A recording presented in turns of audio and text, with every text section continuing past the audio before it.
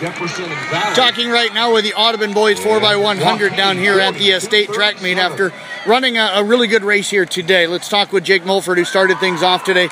Jake, how'd you feel about the event today, and how'd you think the start went for you? I think I started good. I think I came out of blocks. I was a little nervous after they fired the second shot. I thought maybe I jumped or something, but it just turns out lane one did it. But when I came out, my legs were a little shot from that 400, just running that, not too long. And I felt like I was going good, but they are your defending champion. Did you feel at any point like you were stronger at any point in that race than anywhere else? I think I was coming in harder than I usually have, like all year. I think when I was coming in to give it to Colby, I think I was coming in a lot harder than I was, and my blocks came out pretty good too. So, how'd you shake out that DQ that lane one had gotten and get it out of your mind when it wasn't you? Well, I was a little nervous at first until once I found out it wasn't me. I was all good, and I was just ready to get the race going again. Well, Jake, appreciate you joining us here today. Great job today. Thank you. Let's move on now to Colby Rattenborg, who ran that second leg. Colby, how did you feel after the handoff today? Felt pretty good, I felt pretty strong, and our handoffs were pretty good, I felt. Where did you feel your strongest today? I was towards the end, towards the middle, I was trying to push it harder to catch up to the kid from Madera, Casey, right next to me. Did you ever feel like you got going the way you can run? At some point, yeah. Towards that middle, I felt like I was running a little bit better, but I don't know.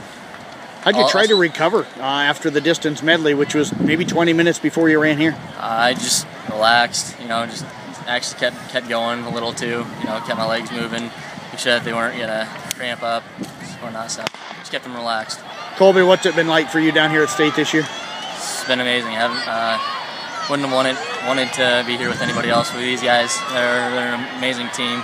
Most events we've made it down in for Monaghan and us in a long time. So, well, I tell you what, Colby, appreciate it, man. It's been great. Thank you. Let's move over now to Trevor Smith, who had to run that third leg today. Trevor, how did you feel? I felt good.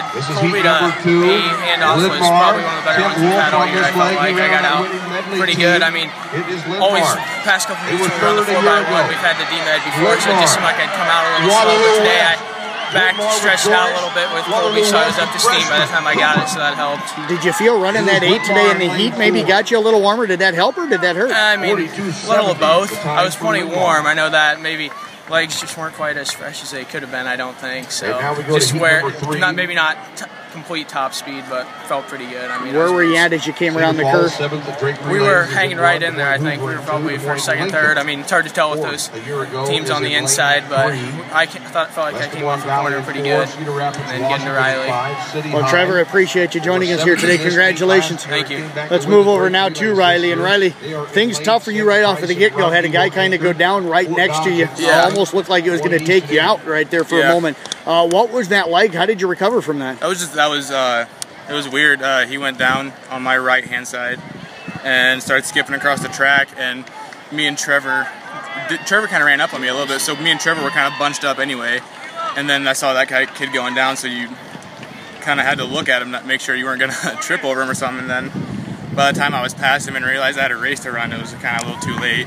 But did you feel like you ever got going after that? No, I didn't. I feel it was probably faster than what it felt, but I just feel like I never really grabbed that last gear that I have in other 4x1 races. I hate to talk to you about a bad thing, but how frustrating is that to have your last race maybe here? Yeah, that's kind of like that. That's frustrating because we're all planning on making finals in that, and I mean it's a team thing, but you kind of feel like I just didn't grab that last gear, but I don't know. It stinks for sure. Well, Cole, Riley, you may feel that way. I have a feeling your teammates probably don't feel that way at all. Yeah, they're good. They're good dudes. They won't let me take this fall, but yeah, I mean, I wouldn't ask for any other 3 guys to be here running the D-Med and 4x1 with. They're good dudes. Well, I tell you what, you guys have had an amazing season this year. I've had a pleasure kind of watching how you guys have done this year and keeping track of it. So I thank you guys very much and congratulations. Thank you very much.